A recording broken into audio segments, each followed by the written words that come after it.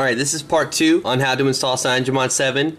We've already rooted it, installed custom recovery, and now we're going to apply the Cyanogen 7 zip. If you did not watch the first part, please click the annotation on the screen or the phone itself. Okay, we need to put the two files, the CM7 zip, the larger one, and then the Google add-ons zip, the second one, onto the SD card. So, mounts and storage, mount USB storage, Google add-ons right here, and update CM7 Cliq signed. Drag them over to the SD card. You don't have to rename them. I use Terracopy, and it gives me the options to shut down the computer or eject the device once it's done, so it saves you a step. It says it's now okay to be ejected. Press enter. Unmount. Install zip from SD card. Choose zip from SD card. Oh, first you want to do a wipe, otherwise you're going to go through a boot loop and you're going to comment saying, my phone won't start. Cyanogen keeps flashing over and over and over again. Then I'm going to tell you, okay, do a factory reset before you apply the ROM. You only have to do a factory reset once you're switching from like CM6 to CM7, from CM7 to CM9. There's not going to be an 8, because an 8 would have been Honeycomb, but Honeycomb is not open source. So CM9 will be Ice Cream Sandwich. What? She needed help wipe her butt. I didn't hear. You could have said something. It's fine. Alright, now we're going to go to install zip from SD card, choose zip, Cyanogen 7, install. And now we're going to choose zip again, and we're going to choose the Google add-ons Gingerbread. Again, I can't stress this enough. If you do not download the second zip and flash the Google add-ons, you will not have the Android market.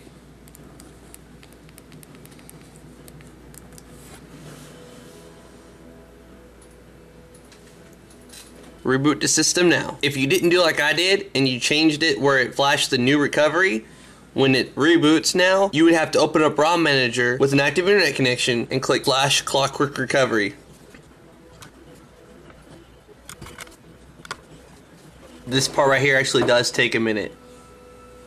Cyanogen!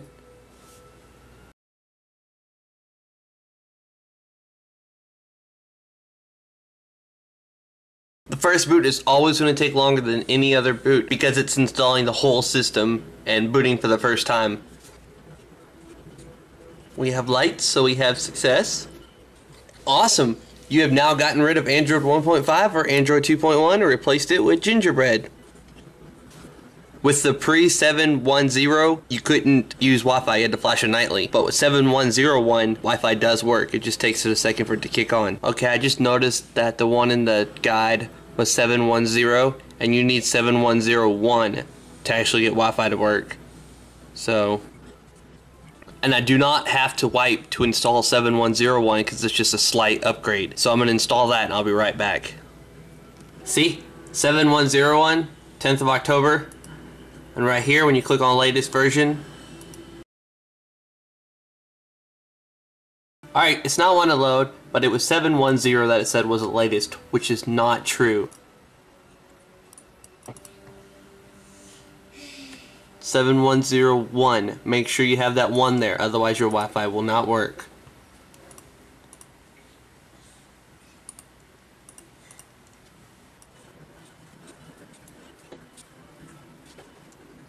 It just went back. It's done that before. I really do recommend DownThemAll, especially if you use Firefox. You're missing out if you don't use this as your download manager. This is the last one I'll show you. See? 710 Cliq 7101. I'm gonna transfer it to SD card, boot into recovery, and install it. The best part about this is you can hold this down and you can choose reboot into recovery. But an even easier way is to open up ROM Manager.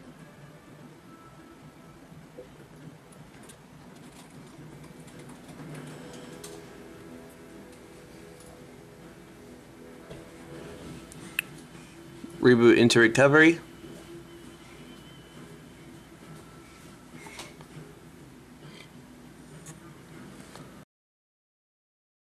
Alright, installs it from SD card. Choose it from SD card. Oh, I lied. Okay, here's the last time I'm going to show you this. I flashed the top one, 7.1.0. I needed to flash to 7.1.0.1. See, I didn't wipe because I'm already going from Cyanogen 7 to Cyanogen 7. If I was going from 6 to 7 or from 7 to 9 or something, then I would have to. I'm gonna stop it right here and then I'll start recording once it's done and I'm back in the system. Okay, we've rebooted back to system here. So now when I try to turn on the Wi-Fi, my network should start popping up here. There we go. And you can't tell it in this video, but above the E, there's no 3, and over here, there's no 6, 7, 8, 9. And I'll show you how to fix that. Your market's also gonna force close until you do this. I went as far as using Titanium Backup, freezing the market updater, and reverting back to the old market, just so I could have a working market. And I always go to Advanced, Wi-Fi Sleep Policy, and Never. Otherwise, every time your screen turns off, or you lock your phone, your Wi-Fi cuts off, and it uses 3G. 3G will lower your battery life than Wi-Fi because it's much harder for 3G. This is how you fix your market force closing and the keyboard not showing the numbers correctly. You go to language, and I don't know why, but by default it's MD United States. We need to change that to English United States. And there's your market. See, now all the numbers are above the letters on the top row, 1 through 0, which before they were not there. That's an indicator that you are not using an English keyboard. From here on out, you'll be able to download the free version of Titanium Backup from the market, and you'll be able to back up and restore your apps as needed. Technically, if you could get to your system before, because you had a SIM card, you should be able to root, back up your stuff with Titanium Backup, and then wipe, install Cyanogen mod, and restore them. But I can't test that out. And when I rebooted back to the system after installing custom recovery, it overwrote the custom recovery with stock recovery. So I had to reinstall it again. I don't know why it shows your email address up there, and when you go to menu My Apps, it also shows it again, because this is the new 3311 market, and it installed it by default. Menu settings. Okay, no, this is a 313. You can install the 3311 though. Menu settings, applications, unknown sources. Actually, I made a really quick way. If your phone doesn't automatically download the new market, I made a really easy way to get new market. bit.ly/market3311. Let's go into the Dropbox, public Dropbox link I have, so it's an instant download.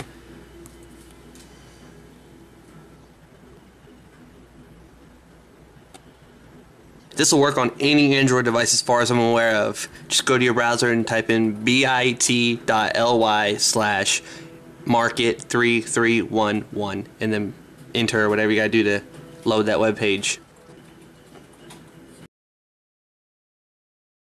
So now you can allow apps to automatically update as soon as you install them without checking that box. And it says 331111. So if you missed the first part, how to root, please click the annotation on the screen or on the phone itself right now. This is What Would Josh Do, and this is my video on how to install Cyanogen 7 on a Motorola Cliq. Thanks for watching. Please comment, rate, and subscribe if you haven't already. This is What Would Josh Do, and now I'm out.